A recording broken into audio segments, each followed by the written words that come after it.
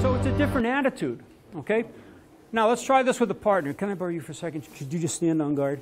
Okay, he's got his guard, okay? Now I want to close him down, okay? I don't want to just push him straight back, because all he's going to do is right from here, he's going to come right back at me with a little bit more force because he's got inertia now, okay? What I want to do is I want to tie him down, okay?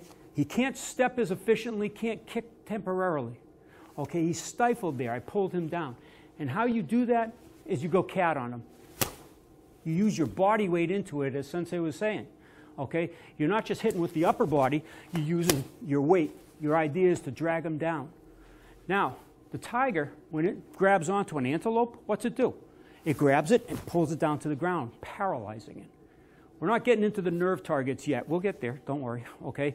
But what I'd like you to do is, as you hit onto the arm, I want you to come in like that cat and lock him.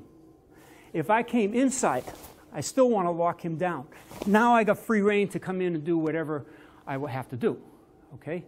So when you're coming into this, you're going to check in through here. Now your Weichi strike is going to come out easier because he's stifled.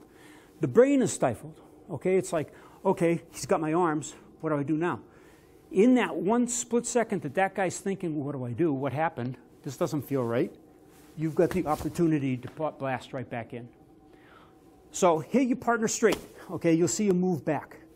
Then go into tiger and use your body weight. I had to learn this because I'm a little guy, okay? You got a bigger guy. What are you going to do? You can't push him back. He's got the range. So you have to pull him down like the tiger. All right? Questions? Thank you.